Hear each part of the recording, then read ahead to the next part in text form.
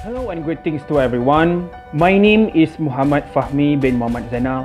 My metric number is 17163319/2. So as of today, I would like to present the lab report video of the third experiment entitled Light Absorption Spectroscopy. So in this video, I will break into 7 parts, which are as follows: introduction, material apparatus, experiment setup, how I obtained data, results, conclusion, what I've learned from this experiment. So, for introduction, this experiment aimed to measure and to determine the absorbance and concentration of the absorbing sample, and to study the relationship between the light intensity and concentration of the absorbing sample. This experiment requires the understanding of the light and its properties, spectrophotometry, and lastly, the structure and properties of substances used to observe the light absorption. Besides, we should know the beer-lambert law, where it relates the attenuation of light through a substances and the properties of substances. Next, for materials and apparatus, I use hard cardboard box, clear container, red food color, green food color, retractable knife, green pepper, red pepper, light meter apps, color meter apps. This experiment was set up as follows.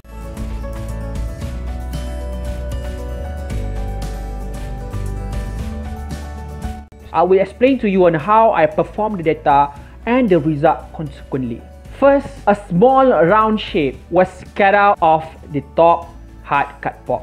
Secondly, one side of the box was left open. The green pepper was placed 10 cm from the box. Third, a clear container was placed inside the hole that I made. Another square hole at the side of the box is cut out so that the camera can be placed there for observation.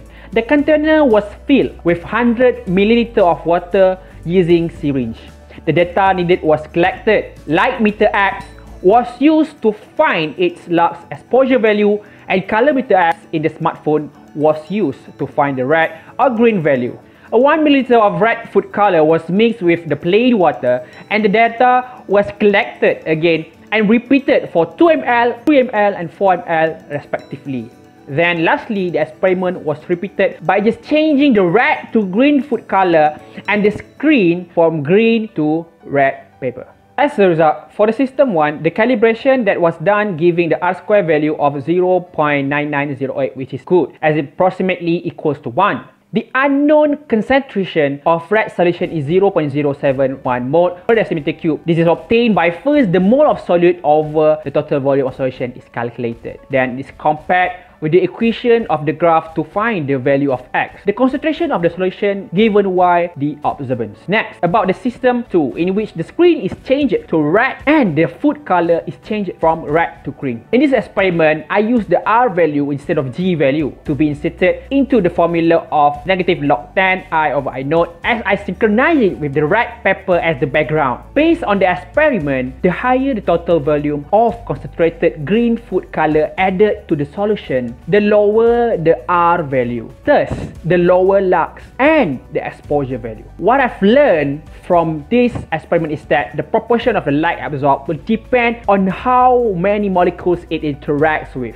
Suppose we have got a strongly colored food coloring. If it's in a reasonably concentrated solution, it will have a very high absorbance because there are lots of molecules to interact with the light. However, in an incredibly dilute solution, it may be very difficult to see that is colored at all. The absorbance is going to be very low. Secondly, the importance of the container shape. Suppose this time that we had a very dilute solution of the food coloring in the cube-shaped container so that the light traveled 1 cm through it. The absorbance is not likely to be very high. On the other hand, suppose we pass the light through a tube 100 cm long, let's say, containing the same solution. More light would be absorbed because it interacts with more molecules. In conclusion, the result that I obtained for system 1 is the unknown concentration of red solution, which is 0.071 mole per decimeter with percentage difference of 0.92%. Then, for system 2 is 0.0847 mole per decimeter with percentage difference of 0.82%. The result I've gotten is is that there is linear relationship between the concentration and the absorbance of the solution, which enables the concentration of a solution to be calculated by measuring its absorbance. Thus, this proves the beer-lambert law, and I can say that with the graph depicts the percentage error of lower than 5%, which are 0.92 and 0.81%, this experiment is successfully done.